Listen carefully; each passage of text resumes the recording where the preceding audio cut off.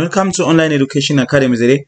On today's lesson, we'll be learning how to add elements, like to get the sum of all the elements in a vector list, right?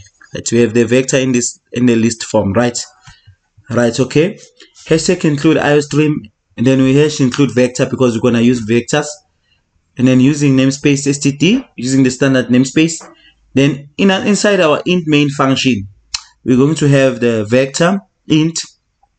We're declaring the vector int numbers. The name of the vector is numbers because we wanna have numbers, which is equals to, then this gives us inside the parentheses, then we have the values inside our vectors. We have 10, 20, 30, 40, and 50, right?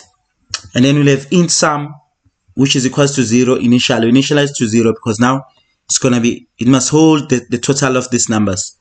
So for auto it is equals to numbers.begin, from the beginning of the numbers, and then it when is not equals to numbers.end I++.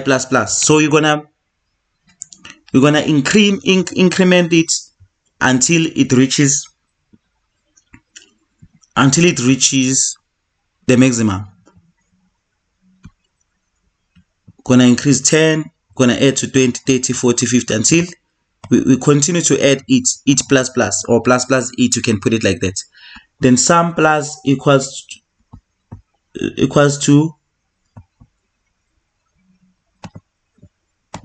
multiply by it. Then you do that. Then this is gonna add the sum together. So then to have our output, then you can say out, then you're gonna output the sum. So it's gonna this code is going to output the sum of the total number in the vectors, in this vector,